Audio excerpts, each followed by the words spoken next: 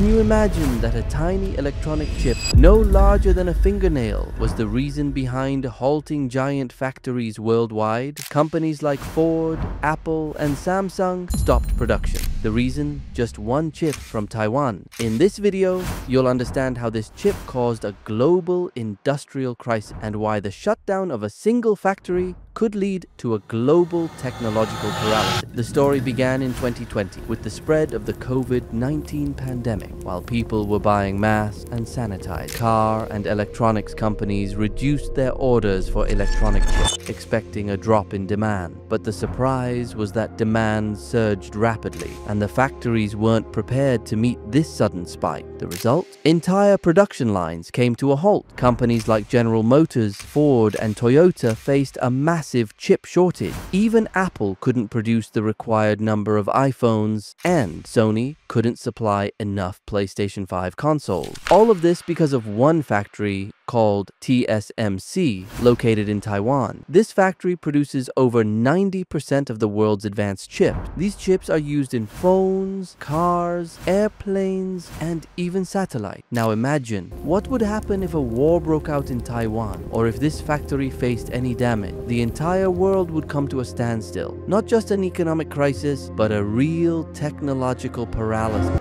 That's why countries like the United States, Germany, and Japan have started building alternative factories, pouring in hundreds of billions of dollars. But the truth is, no one has yet managed to compete with Taiwan. The question now is, why Taiwan? And why does it alone control this vital sector? But let me ask you, do you think it's wise for one country to control the future of technology? Or should the world urgently search for alternatives? Write your opinion in the comments. We read everything. And if you think these stories are worth telling, subscribing to the channel might be the best chip you add to your mind today.